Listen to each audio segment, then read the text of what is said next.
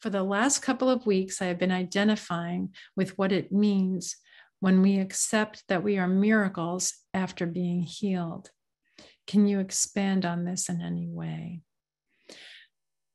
Well, the truth is we are miracles, that we came in with our first breath as a miracle, and everybody celebrated that and said, what a miracle when you're born.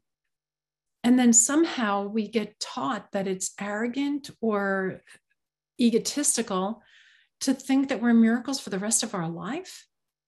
When what would we do if every day we're believing we're a miracle? We know, because it was people like Jesus. And in the stories that we're told, the historical stories that we're told, his mother and father, he's heralded in by angels. So they never forgot that he was a miracle. And in our world, when our teenagers act out or do something, he went and was preaching in the temple at 12, 13 years old. If we had kids that don't do what they're told to do, and they say something to us like, who's my mother, who's my father, we're thinking they're acting out, want to give them a slap upside the head because we forgot their miracles.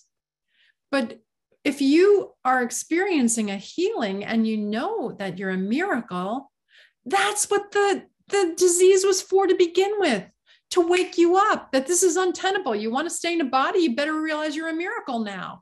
And when you do, hooray, that was the whole purpose for it anyway, because miracles and healing and at one-ment and owning that you're divine are all the same thing.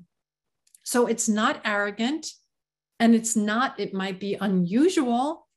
And so it's going to call you to step up to be more of who you are, because you're not able to care about the good or bad opinions of other people when you want to be a miracle, because maybe it's unusual to people and they're going to be scared, or they're going to be off-put, or they're going to think things that people think when they're in judgment that you don't care about when you're out of judgment.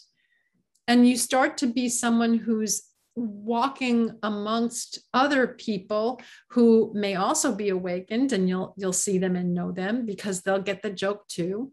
They'll know that we're divine and that the only thing you got to do is relax. The one who relaxes the most wins.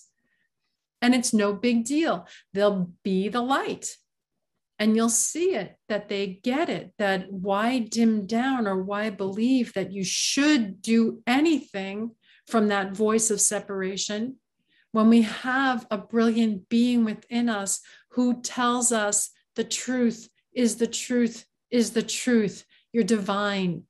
Just be that now, unapologetically, and everyone wins. Everyone wins. It's a great question.